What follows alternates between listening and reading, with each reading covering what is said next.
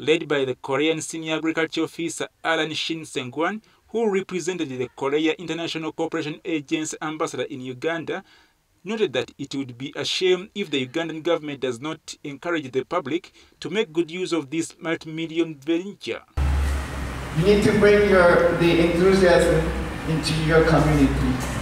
I know you are the people, you are the leaders in the community, and I hope that you all become The officials were led around the premises to bring them up to speed with the current progress of the venture, whose aims to change the mindset of the people to engage in the enterprises that would improve on the livelihood of the communities.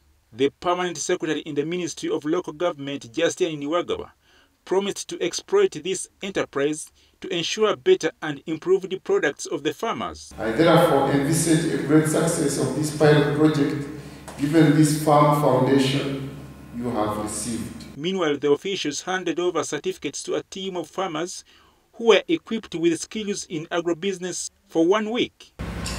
We have changed, and as having changed, we are moving out as agents of change, and we must ensure that our key responsibility of developing our communities is implemented.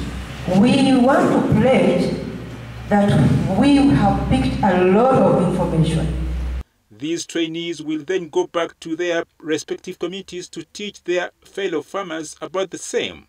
I make it here, I make it here using the equipment that I have here. The deputy principal of the National Farmers Leadership Center, Ambayo Mamawi, promised the Korean officials that Ugandans would utilize these premises for positive venture.